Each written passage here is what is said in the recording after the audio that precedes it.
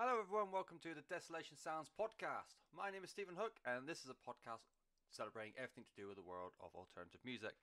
Be that rock, punk, metal or even extreme metal, since it is a week before Christmas. Or less than a week before Christmas, depending on when you listen to this. Coming up this week, news from Def Leppard, Green Day, Greta Van Fleet and Linkin Park, as well as where new music is coming from this week. There's not a lot, as it is almost Christmas. Everyone's having their holidays at the moment. As well as album reviews from Last Farewell, Author and Punisher, Octaves, and as promised last week, Black Peaks. And also the Squeaky Chair is back. So first news then. Def Leppard is to be inducted into the 2019 Rock and Roll Hall of Fame. The Sheffield band, formed in 1977, will lead the 2019 induction class. They will also be joined by Stevie Nicks, The Zombies, The Cure, Janet Jackson, Radiohead, and Roxy Music. I've never heard of Roxy Music, but I'm going to assume they're pretty good based on the induction.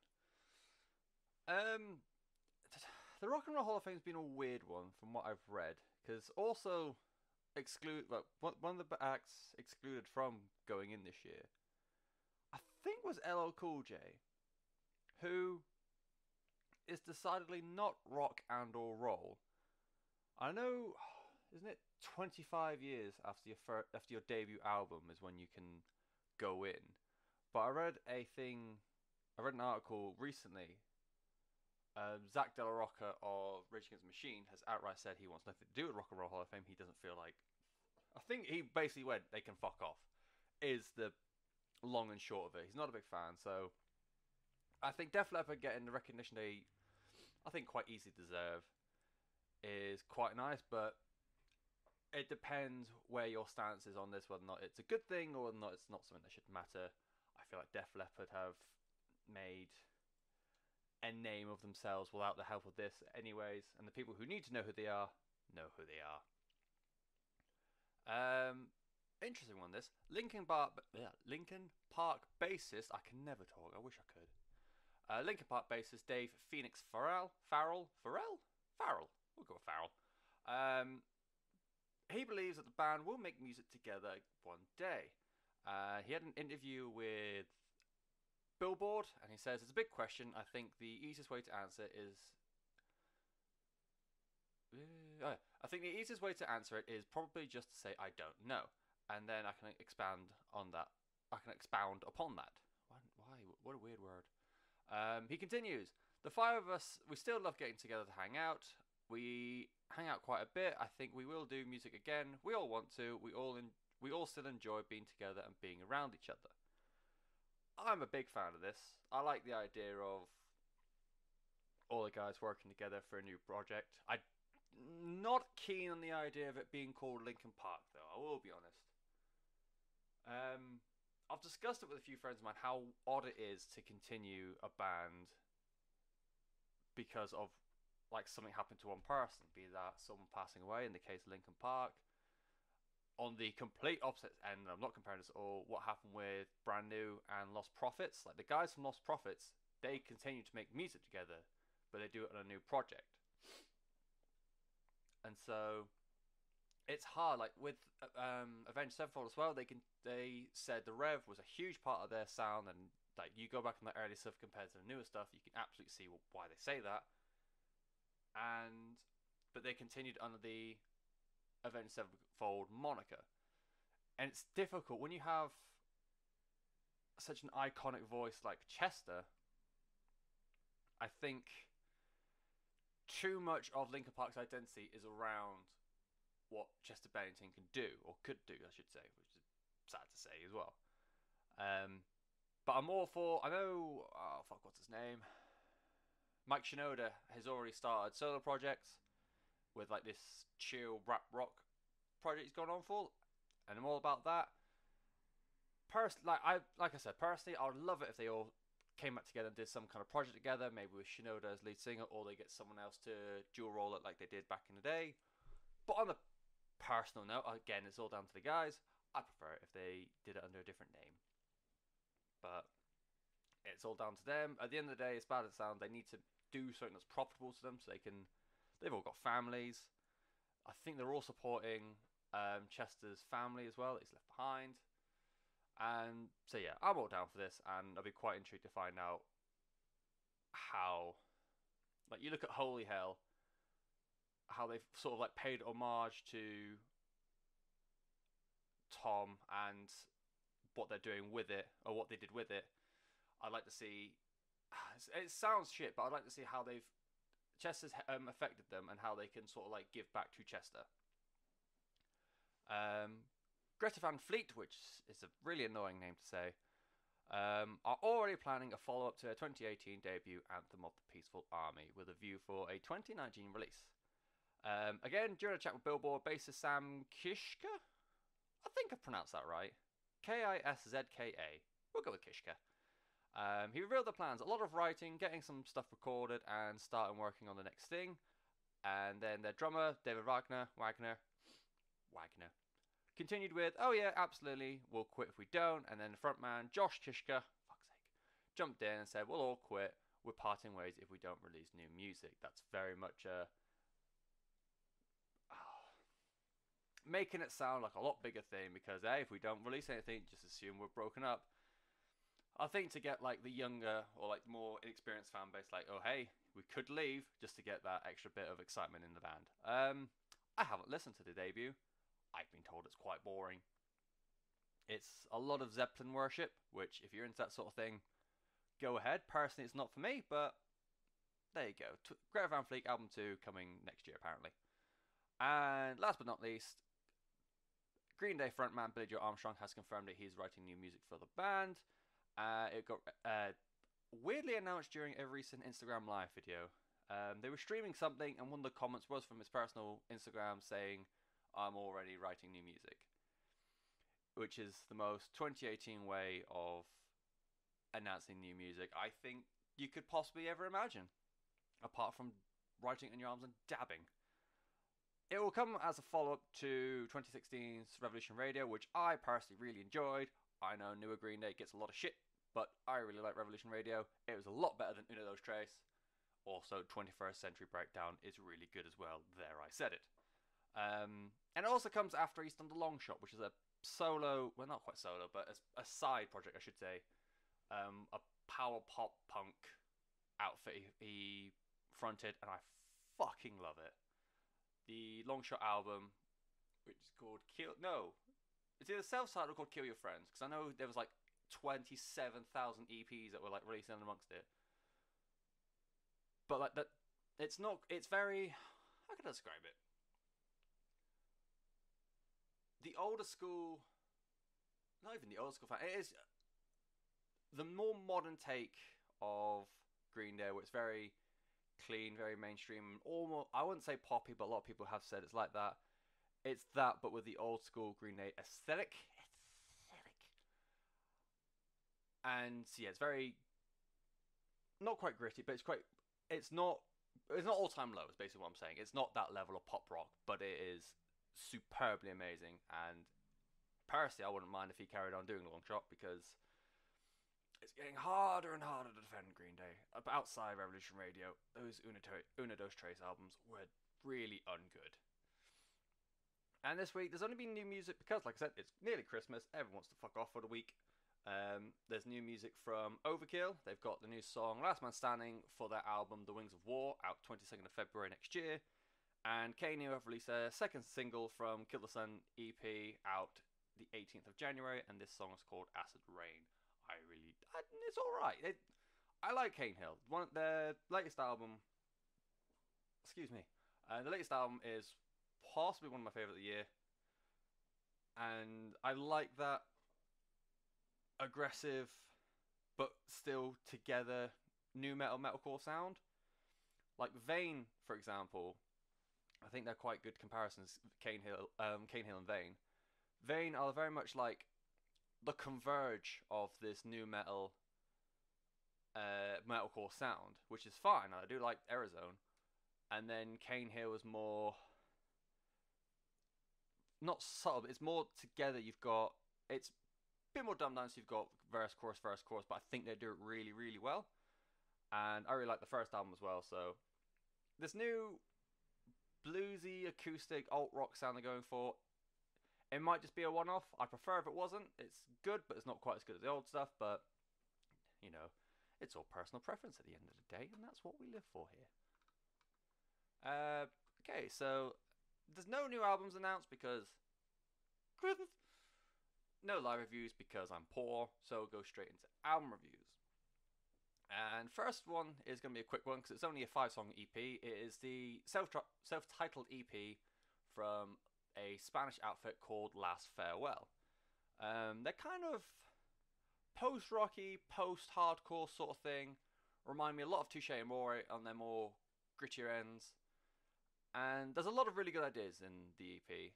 The one thing I've realised that I really, really enjoy is a really clean instrumentals with really lo-fi vocals. Of all places, I found this in the song Call Out By Name by The Weeknd. Really clean, really bassy R&B beat, and then I think the second chorus he does, so Call Out My Name, but really it's the 90s and you're recording it through a potato, through a tuba. That really, that gritty, I really, really like that. I don't know why, but it's considering I've, by my own confession, I'm a huge production snob nowadays. I really, really like that. And whether they've done it on purpose or just because they haven't got that much money, I know which one I think it is. The vocals in this sound very almost lo-fi against what's quite clean-cut instrumentals. And the music ideas themselves, they're interesting, but they're nothing new. I think the production does let down quite a lot. The rhythm section is very much the same thing people have been doing for quite a few years now. But like I said, the vocals have really helped that out. The lead guitar has a lot of melody and doesn't just follow along lines of like da da da da da da. They actually overlap it with some not quite widdly shit, so it's progressive, but it keeps your mind occupied while you listen to the rest of it. It very much reminds me of mid-2000s metalcore with that post-rock backing, because it's quite ethereal, quite atmospheric, and like I said, it's quite chugging rhythm section with very widdly hooks. And for me, the best songs on the EP are the start and finish. So the opening song is a song called it's Japanese. Akai Ito? AKAI space ITO. In Wikipedia, it says that there's 2 Japanese TV shows, and they're called Red Thread, or the English translation is, we'll go with that. Why not? And it's a super strong start. It's almost quite nostalgic for the OG post-hardcore, because where it is quite interesting in the background, the forefront of it is very abrasive and in your face. I think that's down to the lo-fi-ness of the vocal performance. And it's weird. So the 3 songs that come after it, which I can't remember off the top of my head the names of them, but each of them have got one thing in spades. It's got very chugging rhythm, very woodly hooks, and very powerful vocal performance. Each of those 3 songs excels on one of those 3 things. Whereas this one, I'll try and pronounce that again. This one has all 3 of those things sort of combined together for like a really good final product. And I feel like if more of the songs were like this, more people will be interested, which is easy to say because they are this is their debut release from Spain. No offense, Spain. Don't know many alternative artists from that place of the world who are well-known names. The only one I could think of is Heroes de Silencia, and anyone who's ever played Guitar Hero 3 will remember the song. Might remember the song Avalancha, which is a really great song, but you know what I mean. And the final song on the album, final song EP I should say, is a song called House on Fire, which is pretty much the EP's ballad. It's in 2 parts. It's like 7 minutes long, and the first half of it is very slow, very emotional, and it builds up for what ends up being the second half, which is back into the really emotional, atmospheric hardcore. And I really like this last song. I can't decide which one I like more between the first song and House on Fire, because there's the bit that separates House on Fire from the slow ballad at the start to this really aggressive hardcore coda is the singer, whose name I've forgotten already. He's clean singing the first half, and then he's sort of like almost talks like a poet, but really like he's got so much emotion in his voice, almost like he's on the brink of tears, obviously because of the style of music this is, and the way like his English doesn't sound like his first language, obviously it might be because it's Spanish. It's got that like little extra edge to it, and then so yeah, it's the quite clean singing, and then this like poetic stanza, I guess. It's been a while since I've done GCSE music. Not quite sure stanza is the right word, but that little vocal bit, and it's very very quickly extends to like the full scream, and then the rest of the song kicks in, and then yeah, it's just big uproar of emotional hardcore. I really enjoyed this. I found it on Bandcamp somewhere, and it was free. I really wait, no, I don't think it was free. I think it was like £3, and check it out if you want. It's if you're a fan, like I said, if you're a fan of Touche Amore, more first and second album era, Being as an Ocean, and Canvas. If you know any of them, if you really like them, I suggest Last Farewell to you. And they're, like I said, their EP is self-titled. Last Farewell was the Last Farewell EP. It's very warm in this room. Next up is oh god, this album was so hard to find words for. Author and Punisher with their 6th studio album, Beastland. Author and Punisher is a one-man industrial doom metal project from San Diego, California. I first became aware of him and his project when he guested on the latest Cattle Decapitation album, and that song sounds fucking terrifying, and it's great. He makes music using homemade, custom-made machinery called drone machines, and they manipulate pitch, and gain to loops and samples for this very noise, ambient influenced industrial doom. It's very dark, it's very noisy, it's very terrifying. So the way I could describe it is, it's like the soundtrack to the robotic apocalypse. Like you play Fallout, and when you get away from the wasteland for more like the mutations, and you're into more like corporate areas where it's like loads of drones, this is what should be playing because it's fucking haunting as shit. Kurt Ballou does the production job, so you can understand why it's fucking terrifying. He of course of Converge fame. This is a difficult listen. I don't know if that's because for me it's industrial and doom, not two things I particularly pay much attention to, but for me it took a few listens. It is that noise and ambient thing, like I said. It doesn't really cater to a traditional song set. The closest thing to that, where the noise influences are toned back a bit, so it is closer to more quote-unquote traditional song, it's the song Apparition.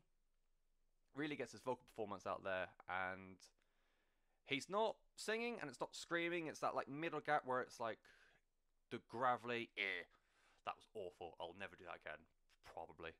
But yeah, Apparition, one of my male favourite songs on there, because it is, you can hear him, and I always like it to, as much as I just said about lo-fi, I like to hear the actual vocalist actually sing. I think the reason why I gravitate more towards this is because it is doom metal, and like I said, I'm not au fait with doom. It goes closer to the sludge metal side of things, like Down and Crowbar, as opposed to more stoner side of things, but it's all eclectic and just, I'm not a big fan of stoner. Really like sludge though. So yeah, it goes, yeah, like I said, so with being more sludge, to me, I find it's more visceral and aggressive and a bit crunchier as opposed to stoner. I think, well, there's a song called Nihil Strength, and a lot of the song is just him repeatedly screaming the word Nihil Strength, and it sounds like a battle cry in a war against old CRT monitors. It's fucking haunting as shit. And despite the fact it is industrial and it's a very electronic album, it's probably one of the most extreme albums I've heard this year. that I could actually make sense of and take in. And for me, it was hard to find a comparison, but if you like Godflesh, you'll really enjoy this album. I saw a lot of crossover there, and if you are into that more niche band of that weird electro stuff, a one-man project called Igor. That's Igorrr. If you're a fan of Godflesh, you're a fan of this. If you're a fan of this, you might be a fan of Igor. If you're a fan of both those things, you might be a fan of Author and Punisher. That made sense. So yeah, Author and Punisher, Beastland, Industrial Doom Metal. Go on, shake it. I feel like I'm blasting through these really quickly. Third album for this week. Well, I suppose because there's no fucking news because everyone's on holiday, and I should be as well, but no holiday for Steven. Third album for this week is Exact Change by the band called Octaves. They are a 5-piece from Baltimore, Maryland, up in the United States of Yankistan. Online, I saw them described as post-rock and post-hardcore and this sort of shenanigans. They are so very experimental. Yeah. This is album number 3 for them, and it doesn't really have singing. It's somewhere between spoken word and singing. And the best way I can describe it is like talking in tune and with timing, which that's kind of how you would describe singing. But it's just really not. It's so hard to describe what it is that they do. Excuse me. And musically, it is all there. Imagine if Mastodon, they drank milk instead of drinking every liquid substance except milk known to man. It's full of creativity. It's full of ideas. It's just a lot cleaner and a little bit pulled back. Musically, I really enjoy this album. I think if there's a version of this album that doesn't have the vocals, I think that would make for a lot better album, maybe? It's just, it combines so much. There's a lot of rock and roll in this. There's waltz in this. It's very progressive, and I do agree to some extent with the post-hardcore label. There's a little bit of that in there, and there's swells of indie in there as well. It's a very DIY kind of sound, which, like, I'm all for. It's probably personal, but I cannot get on board with that vocal delivery. Like, musically, Shanty is a really upbeat rockabilly inspired song, and it's really, really good. Like listening back to it, just ignoring his vocal performance, it's actually really, really good. It's like I said, lots of rockabilly. So it's got lots of beat. It's toe tapper sort of music, and then you've got another song called Like Larks, which is very slow, very sleazy, bluesy. And yeah, take out the vocal performance again, makes for a great song. The only song that I can really think of where I can take on the music performance as well as his vocal style is in the title track, Exact Change. And I feel like he's got the chorus of it is him holding the vocal note, and the way he delivers the chorus. It's very dramatic, and I feel like if it's a whole album of that, I'd be a lot more on board with it. Even if in Exact Change the verses are still the like talking in time sort of thing. If the rest of the album was more the talking in time with the big swell actual singing choruses, I think I'd be a lot higher on this album. But because of how he delivers the vocal lines, for me, I can't get on board with it. It is very odd. It's so experimental. You can't pin this down to one type of genre. I found comparisons to, if you've ever listened to Diablo Swing Orchestra, which I know they go viral every now and again, and so they've probably built up an audience through that. If you're a fan of Diablo Swing Orchestra, Thumper Monkey, which is a great thing to say out loud, Wax Fang, for any niche American Dad fans out there, I reckon you might be on board with this, because like I said, it's as weird as it is hugely experimental, it's hugely progressive. If you're a fan of them, look out for this. It's Octaves with Exact Change. And for someone who doesn't like a lot of prog music, I've looked at a lot of prog music recently. And that brings us to the main event for this week. And it is, I promised it last week, I was going to rush it. I want to give it the time it needed, even though I am blasting through this episode like a motherfucker. It is All That Divides by English prog metal group Black Peaks. It is their sophomore album, it's their second studio album, and it's a follow-up to the hugely successful and hugely popular debut, Statues. Now, I missed Statues. I've got it, I haven't listened to it yet. It completely passed me by because for ages I kept getting them mixed up with Black Keys and had no idea why everyone was going mental over them. This is because I am a grade A fucking moron, and B, every band at some point has had Black in their name. Like, just trying to find these to listen to them again to write a review. Go search for Black in iTunes. I've just got a swell of Black something bands, and it's fucking annoying. Black Label Society, Black Sabbath, Black Audio, even though it's spelled differently. The whole idea of it is just so fucking infuriating. And another reason why I never really with this album, this band, is because they got hit with the prog metal label, and prog metal for me is so difficult because I have such a short attention span, which people might be picking up on with how I present this, but there we go. I have such a short attention span, and I hate having to listen for a 7-minute song, which has got somehow a 5-minute long keyboard solo with a 20-minute long guitar solo, and then the drummer just needs to make sure everyone remembers he's there, and the bassist can go off for a fag.